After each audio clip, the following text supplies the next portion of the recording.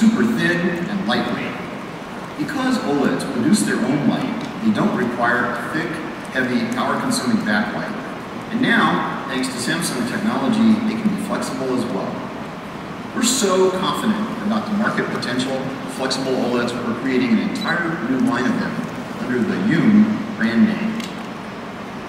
Doesn't just bend the rules of display technologies, it completely rewrites them.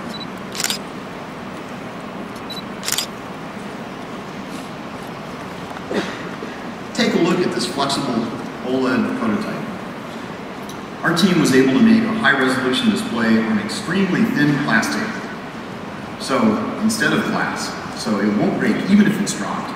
And we can actually bend the screen.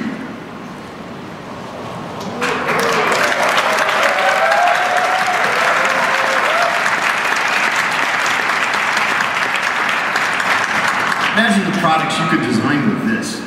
That's amazing. I brought something else here today.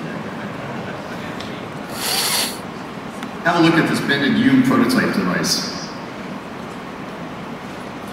Do you see how the screen curves beyond the edge of the display, around here? With this bended display, we have expanded the canvas available for content. Content can now flow along the sides of the device. So, for example, if I receive an important message,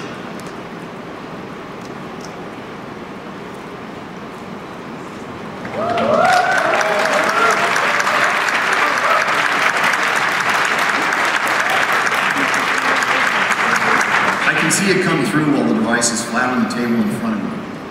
This new form factor will really begin to change how people will interact with their devices, and opening up new lifestyle possibilities. And it's only going to get better. This kind of display technology is going to allow our partners to create a whole new ecosystem of devices. Devices with bended, foldable, and rollable screens. That's a very exciting project.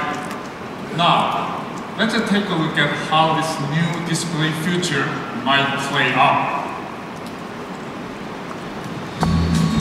Not so long ago, this shape-shifting display seemed out of reach. But now, that is no longer the case.